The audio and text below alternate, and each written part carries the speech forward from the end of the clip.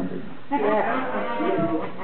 Therefore, listen, therefore, leaving the principles of the doctrine of Christ,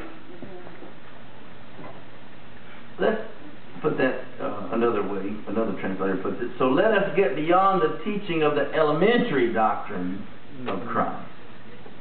Let us go on unto perfection. William says, continue progressing toward maturity. Philip said, go forward to adult understanding. And Knox says, pass on to our full growth. That's what we're after, isn't it? Yes. Not laying again the foundation of repentance from dead works, of faith toward God, of the doctrine of baptism, and of laying on of hands, and of resurrection of the dead, and of eternal judgment. Now that is the biblical definition of the very elemental basics of the doctrines of Christ. Right? That's what it said here. Let's read them again. Repentance from dead works. We all know that. Faith toward God. We teach that every week. Doctrine of baptisms, plural. That means not just water baptism. Right. Laying on of hands. We practiced that this morning. Of resurrection of the dead. That there's life after this life. And eternal judgment. That there's accountability. All those are the basics. That's right. Now, once you get those, you're supposed to be able to go on. Right? That's what he's talking about. Verse 3 says, this we will do if God permits. Verse 4. For it is impossible for those who were once enlightened and have tasted of the heavenly gift and were made partakers of the Holy Ghost and have tasted the good word of God and the powers of the world to come. And then it goes on to talk about the unpardonable sins. If they fall away, you can't renew them again to repentance. Verse 6. But we're going to stop there. We're not going to get into that. Maybe another session. I mean, we're going to stop that particular verse reading there. This is not the end of the message. Some of you had your purses ready to walk out the door and coats on. Okay. I get the hint. It's all right. Hallelujah. Now listen, we learned what the basics were, but now we want to see what is maturity. Biblical definition. Well, it's right here. We just read it.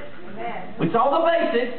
Repentance from dead works, faith toward God, doctrine of baptism, laying on of hands, resurrection of the dead, and eternal judgment. That's the basics. All right. But after that, listen to this now. This is talking about the mature Christian. Well, he's enlightened. That means the light has come on inside spiritually. He sees as God sees. Okay? He's tasted of the heavenly gift. He's saved.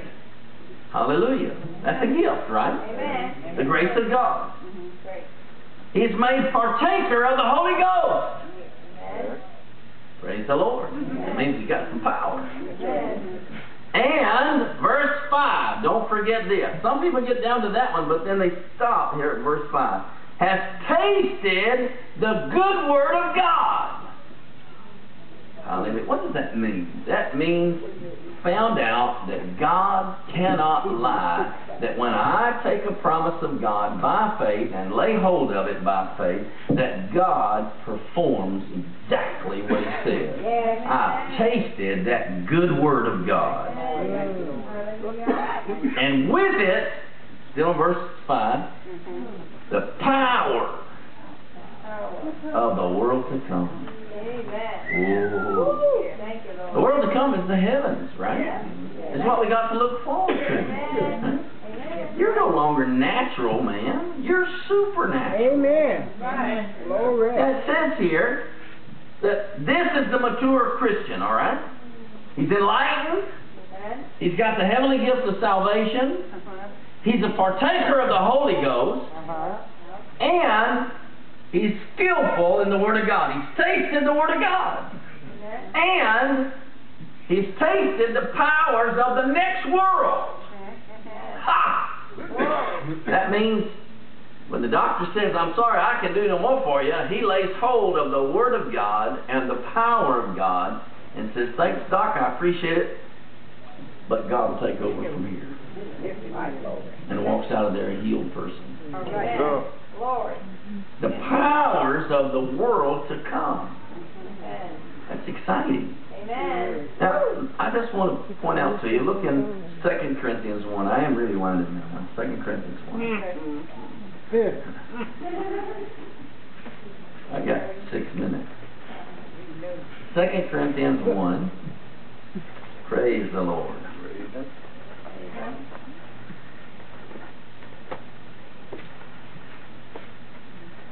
Verse 22 says, who hath also sealed us and given the earnest of the Spirit in our hearts.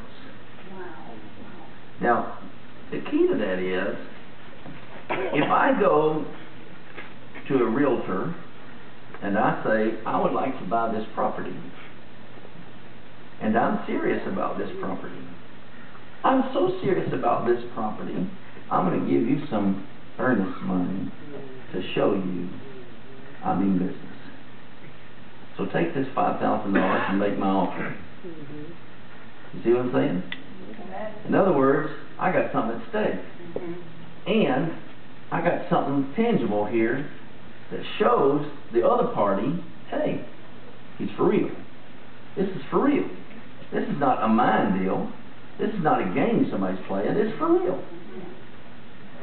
Okay? Now, in light of that, verse 22 says, God hath sealed you, and God has given you the down payment, the earnest of the Spirit in your heart. Yes. But that's not good enough. Look over 2 Corinthians 5. Lord. Hallelujah. 2 Corinthians 5 and verse 5. Now he that hath wrought for us the selfsame thing is God, who also hath given unto us the earnest of the Spirit. Knox says, when he gave us the foretaste of his Spirit. Foretaste. I've got a foretaste of the power of the world to come right here, right now, on planet Earth. Hallelujah. All right, one more place on that. Ephesians 1. Ephesians 1.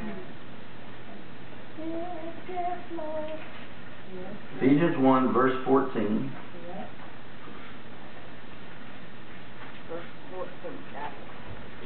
Actually, verse 13 says, in whom you also trusted after that you heard the word of truth, the gospel of your salvation, in whom also, after that you believed, you were sealed with that Holy Spirit of promise.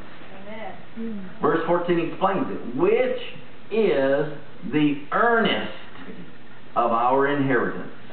Amen. Until the redemption of the purchased possession, until we're physically in heaven, a new body. Now, it also, another translator here says, and the Spirit is a pledge of our future heritage. Amen. Way says that Spirit being a pledge and foretaste of our inheritance. William says, who is the first installment of our inheritance.